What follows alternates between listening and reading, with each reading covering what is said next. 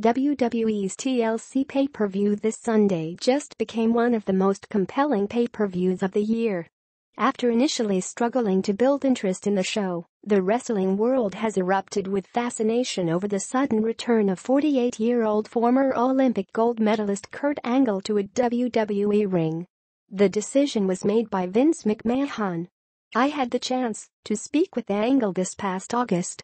He explained that the hardest part of his role as Raw GM is not being able to express himself from a physical standpoint. It's great to be back with WWE, but I'd prefer to wrestle," Angle told me. "I've accepted the role as the GM of Raw, and it's a lot of fun. But this job will become challenging again when I step in the ring and wrestle again. I'm patient. Whenever Vince McMahon wants me to do the physical end, I'll be more than happy. When I look at this roster, it's the most talented roster I've ever seen. It's hard for me to admit that, but it's true."